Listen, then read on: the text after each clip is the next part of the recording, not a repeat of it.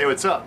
It's video blog time, and this time I figured I'd show you what I'm working on with some of the Ruiner Severhead stuff. After I sent Don't Tase Me Bro around to a couple people when I first finished it, one of the first things people said was, alright, so it's pretty obvious you're not going to play this stuff live. Have fun. And I didn't really think too much about it at the time, although something in the back of my head said, no, this is totally doable live. The reason if you're not familiar with the piece, it's really sample heavy. There's a lot of sound design in it, lots of layers, massive multi-track overdub. It's a massive production piece, basically. But it's actually a lot easier to pull off live with something like Ableton Live than some of the other pieces. And it actually is the one piece I can use this equipment to improvise with and actually do a completely original version of it each time I play it. So let me dig into some of the technology here to show you what we got going on. First off, familiar from previous blog posts, this is my main processor. This is set up. I have bass going in, mono, 2 outs. Right now I have headphones plugged in, but I'm not going to be using them.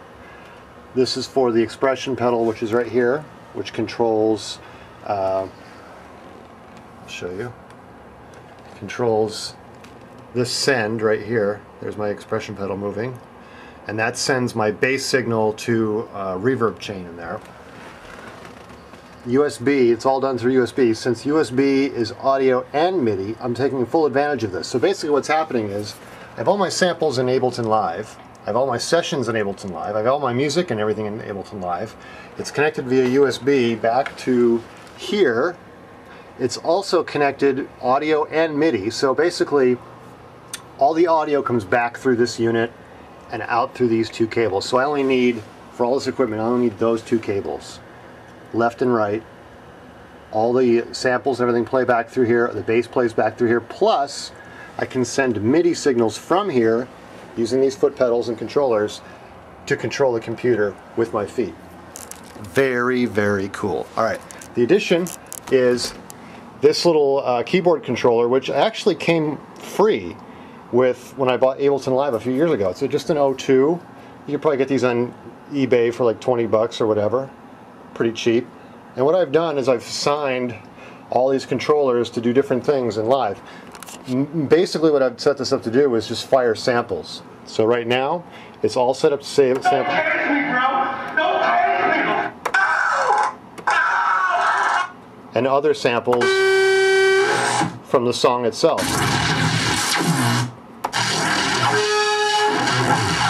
So like here's the bass part, and then here's the bass part processed.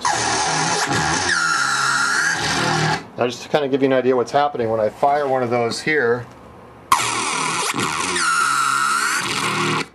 I have it set up to play up here. So here's a bank of samples that I'm basically going to use to fire Don't Tase Me Bro. So I'm going to fire the song here. And that's basically just going to kick off. And that's just going to loop. Come back over here. I'm going to add in the MIDI drum part. That's this part right here. Add in another part. That's like the main backbone of the song. Alright, now, hold on a second. Now, there is a change there. There's a big change in the song. Rather than have it just play backing tracks, I'm going to be able to fire this manually. So if I decide I want to play it a little differently, I can. So let me start, I'll build back the whole thing up again, and I'll go into the change. The change, by the way, you can't see it from this vantage point. I've actually assigned to a pedal on my board. So it will play the bass line in Ableton Live when I want it to, on time, on the beat. And if I stop it just by clicking the pedal, I just stop it. Fierce. Alright, let's try it again. Don't tase me, bro! Don't tase me!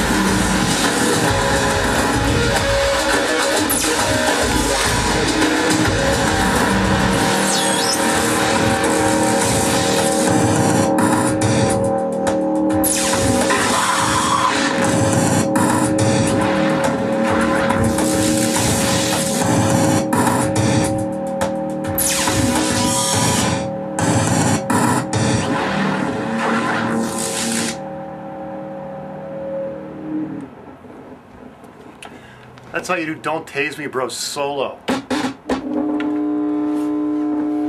Join me for the show, won't you?